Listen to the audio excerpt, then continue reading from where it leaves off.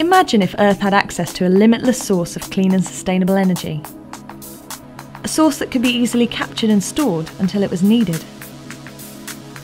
As the Earth's population grows, there is an urgent need to reduce our reliance on depleting natural resources and find an alternative source of power. In the UK, a team of 12 universities have been investigating whether the first element, hydrogen, could be just the alternative energy carrier we've been looking for. Hydrogen is the most common element in the universe, never mind on Earth. It's the fuel of stars. We're all made from hydrogen, one way or another. So this first thing to grasp is that there's plenty of it about. One of the things that's unique about hydrogen is if you're thinking about energy production, if you burn hydrogen, then your only product is water. Now, if you burn something like natural gas, not only do you get water, but you also get carbon dioxide produced. The project's bringing together partners from all across the UK, from Wales, Scotland, and most areas of England. Within that grouping, we have a range of activities. So from London and Cardiff, for instance, we have people looking at socio-economic aspects of hydrogen. What would a hydrogen economy, to use that term, look like? Then we have other groups working on technical aspects, some producing hydrogen from waste, some looking at producing hydrogen from excess intermittent renewables. And we have others working on associated technical areas, so the liquefaction of hydrogen, and also for separating hydrogen from mixtures of gases that you sometimes get from processing biogas and similar things. Fossil fuels may have propelled us through the Industrial Revolution, but they're expensive, unsustainable, and not always conveniently supplied to small and remote communities. And whilst renewables provide a source of sustainable energy, the use of hydrogen could enable the development of a far more reliable, efficient and sustainable energy network. There's a particularly large issue surrounding wind energy. When the wind's not blowing, we can't have the lights going out. So we need ways of storing energy, and this is where hydrogen comes to the fore. Storing gas as energy is something we know how to do. It's something we've done for a very long time. And although the name hydrogen is new to some people as a major energy carrier, in fact it isn't.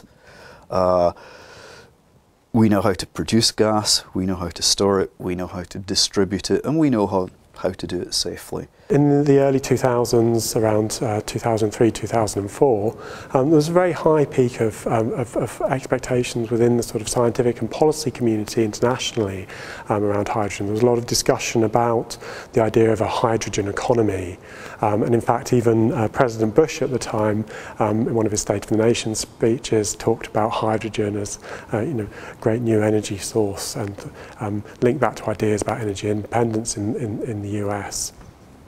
In the UK and Europe, expectations around hydrogen have been much more geared towards issues around low carbon and dealing with the systemic challenge of climate change. Unlike other gases, hydrogen can't simply be drilled for or taken from the atmosphere, but must be liberated from more chemically complex sources. Luckily, it can be produced from a multitude of sources, but these must be carefully considered to ensure the process remains clean and sustainable. The sources we typically look to capitalise on are things that are waste, I suppose, or currently not being used.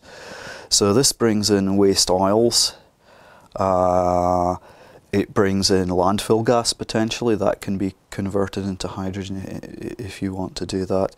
And in places like Scotland, perhaps the northeast of England, Wales even, where we're set to have very substantial amounts of excess electricity as a result of the intermittency of renewables, then it makes a lot of sense to look at electrolysing water. Hydrogen production is very easy. What's really difficult is separating hydrogen from the other products. Hydrogen tends not to be produced as the sole product. So the difficult thing about hydrogen production is actually getting pure hydrogen. Current steam reforming methods predominantly used to produce pure hydrogen are energy intensive and inefficient.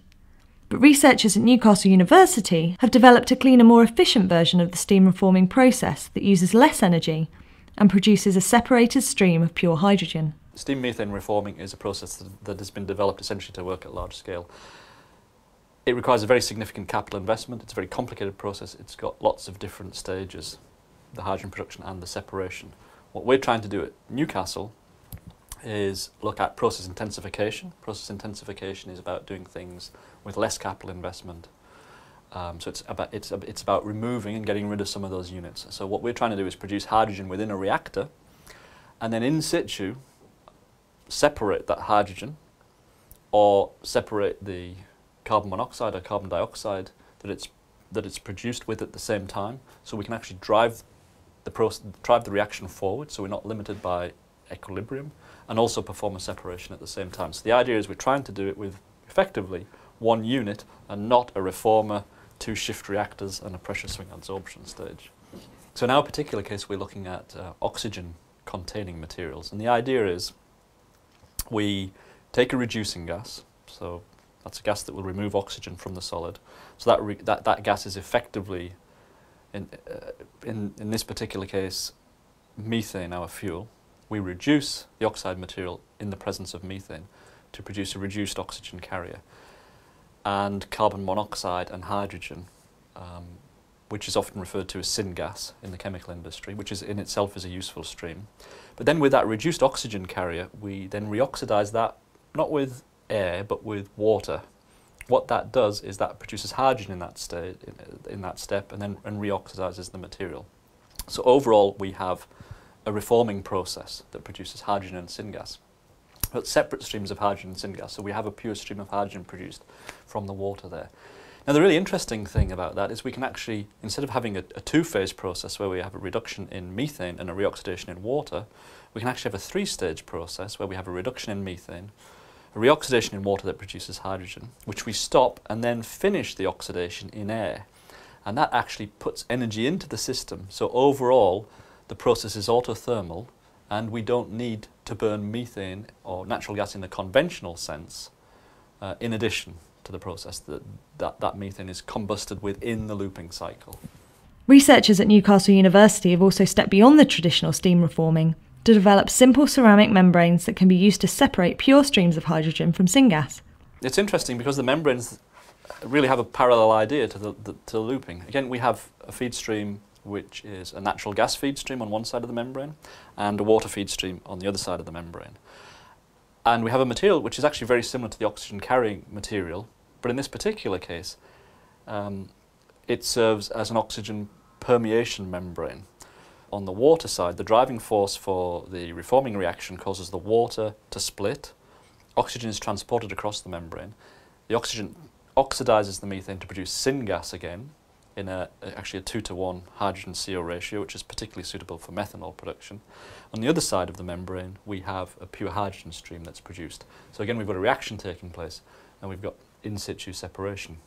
A particularly interesting outcome potential can be found in the work done at the University of Leeds, where they've taken a range of waste oils and other materials, some which are particularly intractable to deal with using normal chemical processing, and they're using these as the basis for producing hydrogen from. One of the researchers who's looking at conversion of carbonaceous sources to hydrogen, and I'm using advanced steam reforming processes to do this. It's the most common process of hydrogen production in the world, and currently it uses natural gas as a source. But what I do is that I use renewable feedstocks or sustainable feedstocks to make the production of hydrogen. Over the course of the years I've been researching this process. We've been using waste cooking oil, for instance, so straight from our refectory from the university.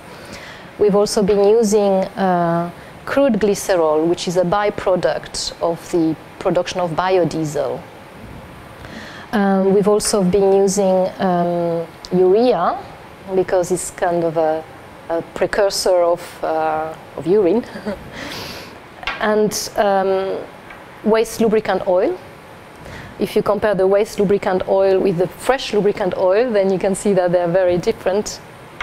And also we've been using pyrolysis oils, and that's an example of pyrolysis oil. It comes from converting solid biomass from pine wood into condensable volatiles which become an oil like this.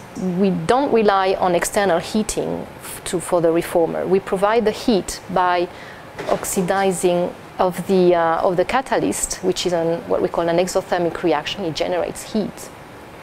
And this heats up the whole reactor very nicely, very evenly.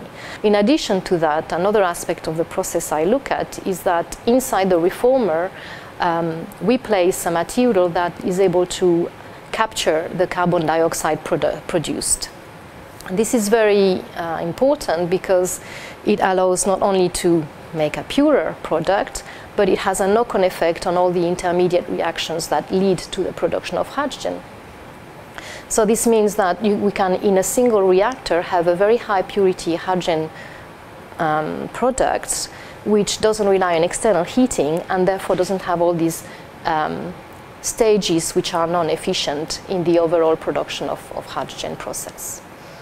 The purity of the feedstock as well means that we are not only eliminating the carbon types of pollution, which contribute to climate change, etc., but also those that have to do with smog formation, you know, the nitrogen oxides, for instance, or the acid rain and acid deposition, which comes from the sulfur components of the feedstock. So this means that we are dealing with a very, very clean energy vector. But as hydrogen technologies such as these become more sophisticated, why aren't we seeing more hydrogen produced for our energy needs? At the moment, most hydrogen that's used commercially is used in industrial processes. It's produced from steam methane reforming, some of it's produced from large-scale electrolysis, and it's used in industry. The question really is how that moves out of becoming a niche industrial product and becomes a mainstream energy carrier. And there I think there are a couple of potential markets. One is obviously in transport and potential uses in hydrogen vehicles. There's very clear advantages over existing competing technologies, particularly in relation to long range. And I think that we will see over the next 5 to 10 years vehicles commercially available and beginning to hit the market. The other potential market is in relation to renewable energy systems and the issue about intermittency. And there hydrogen has a clear role to play as an energy storage vector, which allows you to sort of smooth out many of the problems you have in terms of excess capacity when the wind blows very hard, if you have a lot of wind power, or when the sun shines very brightly, if you have a lot of solar power, for example, on your system. It allows you to smooth out the peaks and troughs because you can easily convert that excess renewable electricity into hydrogen and then feed that back into the grid. So there's two really competing markets, if you like, where we would expect hydrogen to emerge over the next decade. One in relation to low carbon transport and the other in relation to the development of a renewable based low carbon electricity system. In the UK, there's a whole range of things going on, and most of them are demonstration projects. There's Eco Island, for example, on the Isle of Wight. There are trials like the London Black Cab taxi trial that was done during the Olympics. I'd hate to single out too many and miss out so many others that are out there, but these things are occurring at the national level in certain places, and they're happening typically in London as a sort of world city where you've got a window on the world where the advertising and commercializing and saying, here, we've got something to show, is very strong. But also you're seeing it in places that are islands. As I say, the Isle of Wight, the Outer Hebrides, for example, have also done some trials with the Royal Mail sometime in the past with prototyping a vehicle that was running on hydrogen and fuel cells. So there are different contexts. They tend to be led by cities, big city regions, but also islands where there is a need for lower cost and more renewable options. And people are saying, well, as a storage technique, hydrogen fuel cells perfect for us. It could be the future. A lot of the technology that we have available today is in place. You could make systems work with it, but it's still far too expensive. So we need to bring down the cost.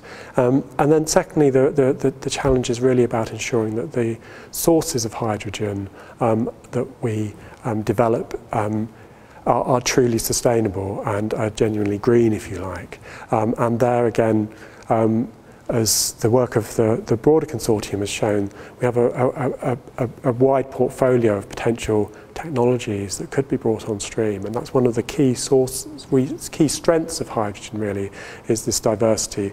There are many different ways of producing hydrogen sustainably. In many ways, the UK is in a fantastic position. It's got excellent research facilities, it's got excellent links between those research facilities and industry.